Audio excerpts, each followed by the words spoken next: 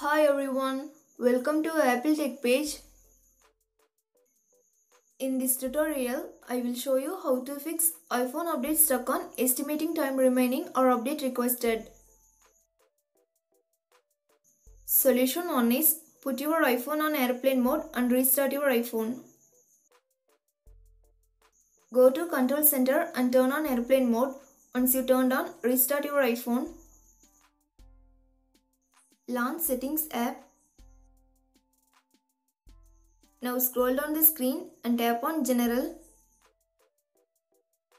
Next, scroll down the screen to bottom and tap on Shutdown. Drag the slide to power off slider to right side to turn off your iPhone. Wait for 30 seconds and turn on your iPhone by pressing the power button.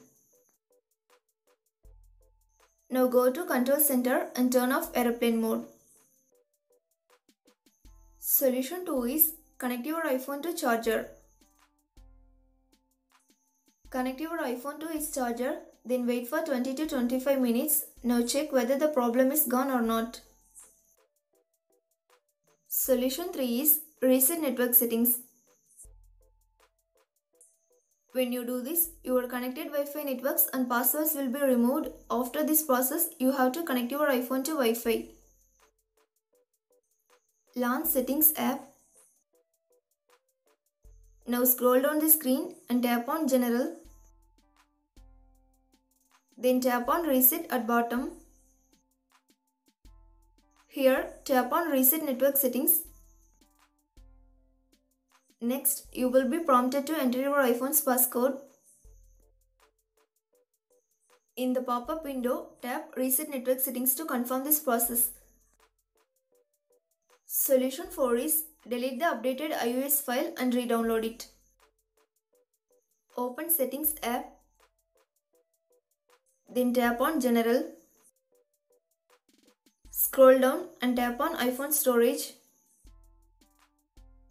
Here, scroll down and find your iOS file. Once you found, tap on it. Then tap Delete Update and again tap on Delete Update to confirm this process.